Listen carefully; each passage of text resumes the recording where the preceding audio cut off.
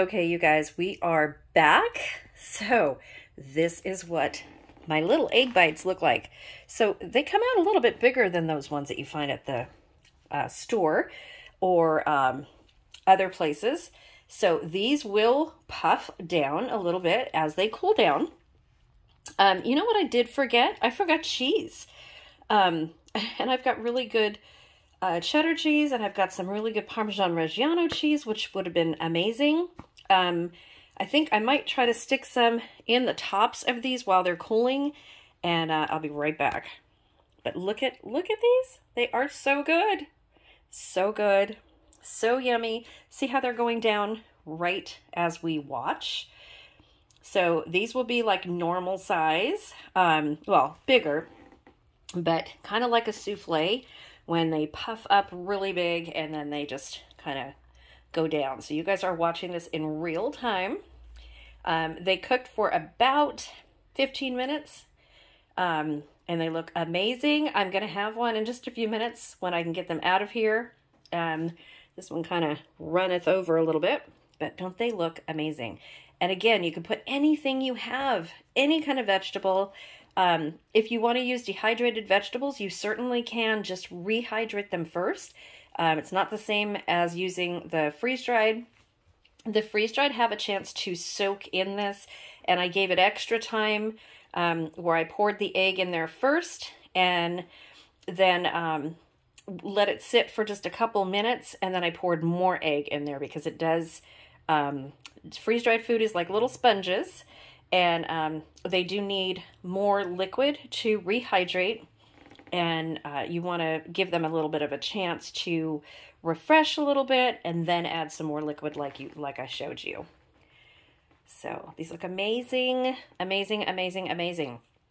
And like I said, you can use, yeah, I guess I'm not adding cheese to these because I keep talking, but you can put these in your refrigerator, or you can put them in a Ziploc or a food saver bag. Don't crush them, but you can freeze them, and they freeze really well. Pop one out of the freezer, either heat it up in a pan or an air fryer or a microwave. Microwaves work really good, just don't overcook it. And these are delicious and very, very nutritious.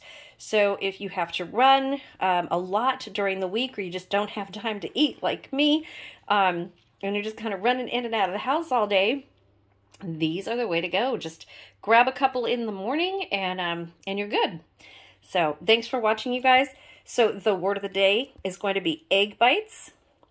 And I will show you, I'm going to take these out and put them on a plate in just a second, and I will show you how that looks. But don't forget to comment the word of the day. We are going to be having our next subscriber appreciation giveaway very soon. I have been super, super busy, you guys, and I still have some mail-in entries coming in, and there is still time because we do have 2 more giveaways to do. So the next giveaway was supposed to be today. It's not going to be today, obviously. This is Memorial Day weekend, so I guess we're going to go into June a little bit, and they're probably going to be pretty much back-to-back giveaways, the second and the third. So you do have time to mail in your entry if you're not going to be on the lives. You do have to be a subscriber.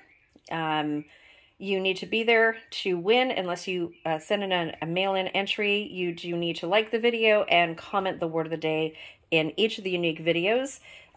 We are going to go back to January. From January to the day before we do the giveaways. So go back to those videos. They're not going to be all videos. It's going to be random videos. So make sure that you have the comment, the word of the day in each of the unique videos that have hashtag WOTD, and comment that word of the day just like here. Comment the word of the day here that I just mentioned a few minutes ago. And that's how you enter to win. So when I see your entry, when I see your comment, you get a little key from me. If you do not get a key from me, don't worry. It just means that I'm really busy. I'm going to go by the word of the day. The key just tells you that I've seen your comment, and then I usually comment back or give you a little emoji or something. So for these entries, that's all the key is going to be for, because I am super, super behind on all of the entries since January because there's been so much going on. So we're just going to do a random picker with the word of the day in there and not the key. So don't worry about the key. Okay, I will see you in just a minute when I plate these, and then I'm going to package them. I'm going to eat, and then I'm going to package them. Okay, I do want to show you how easy these come out of the pan. They just lift out. I mean, that's how easy it is. This is why I use my fingers. You guys can use a fork or whatever. This is why I spray this so well, so I can get these out really, really easily and have a clean pan. Just need a little wiping down, a little soap and water, and you're done. So let me continue getting these out, and I'll be right back. Okay, you guys, and that's what they look like. So for the money of the eggs, dozen eggs, I got my eggs at Costco, where they were only, I think, $3.49. No, they were $4.49 for 20 eggs, and that's what I got. I did have a few more eggs. I had 8 separate eggs, and then I used 4 more of the Costco, and a little bit of milk. So for what you buy these in the store for already made, this is a really good deal. So these are going to last me probably until Sunday, hopefully, and then I'll make some more next week.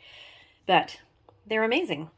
And this was done with freeze-dried food. So if you guys are interested in the Thrive Life freeze-dried food, my link is in the description below. Super easy, thecanningnana.thrivelife.com.